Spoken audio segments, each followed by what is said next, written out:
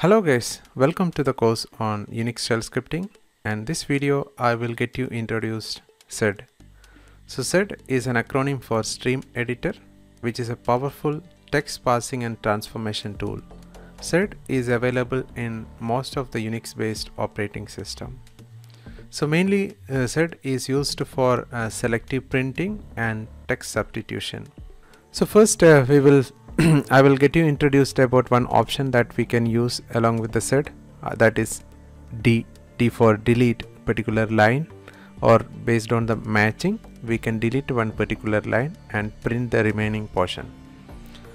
So for that I have an input file called input.txt. so these are the contents. If you look, it's around 2, 4, 6, 8, 10 lines available. So I want to delete one particular line, so by using the line number, and print the remaining line. So for that I can use sed, then 1D. 1D stands for delete the first line. So this line will get deleted and print the remaining lines. Okay, so the first line, whatever the line number we mentioned here, that will get deleted, and the remaining portion, so this will be printed as a result. Sorry, I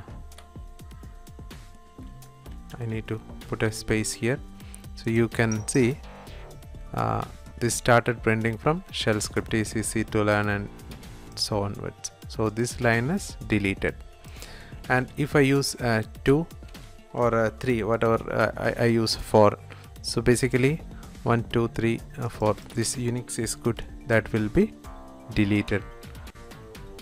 Okay, so here you can see Unix is good, and but that is not there, but Perl is easy to learn, and the Python coding. So you can delete any line using this option.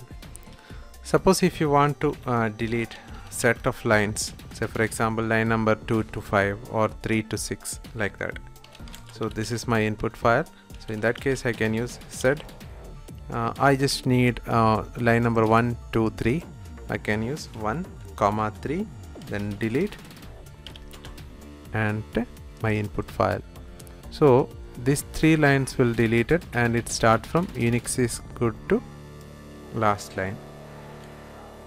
Okay, so we can delete one between some lines. Say for example, if I want to delete line number 2 to 5, so this will remove the line 2, 3, 4 and 5.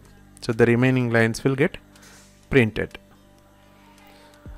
And okay, let me just take a copy of input.txt org, original one, and this changes.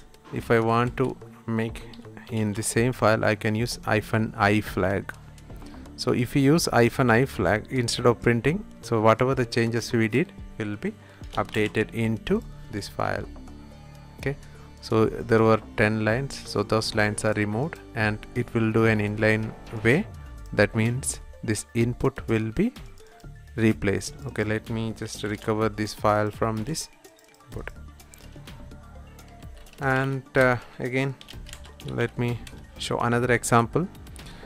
Say for example, if I want to just select or search with a shell, and wherever this shell is coming, those lines need to be removed. So here I have two I think places where the shell is coming. Okay, let me just check what are the places this shell is coming. I can just use, see, basically I have 2 lines. Okay, so this is shell based. Where is that line? Yeah, this is the shell based and shell scripting. So if I use a sed, then I can do the searching here, whatever the value I need to search, shell, and D, then use this input file. So it will match whenever this shell is there. Remove those line. -D option is used for deleting those particular line. So you can see all the contents or all the lines with which is matching with this shell is removed. Okay, so basically this line, this is shell based and shell script is EC2. Those two lines are removed since that is matching with this string. So for example, I want to delete only that, you can, instead of simple string, you can use a regular expression here. So this caret symbol shell means the shell is at the starting of the string. So we have two cases, one is in the middle and one is in the starting. So the starting will match. So this line will be there, but only this line will get removed. Okay, but you can see this is shell base, that is still there, but the other shell script is easy to learn, that is removed.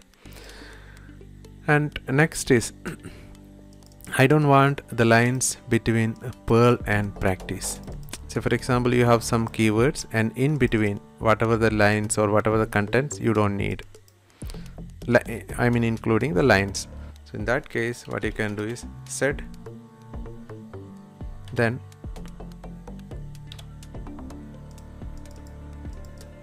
use this one, comma, then again what is the ending, practice, then delete whatever the input file.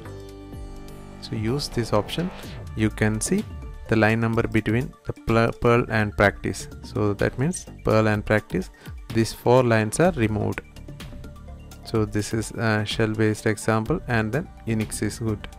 So this way you can remove the multiple lines, okay, which are matching with this Perl and practice. So whatever the lines coming including the Perl and practice matching both line will be deleted, and whatever the line in between these two lines, so you can use this option.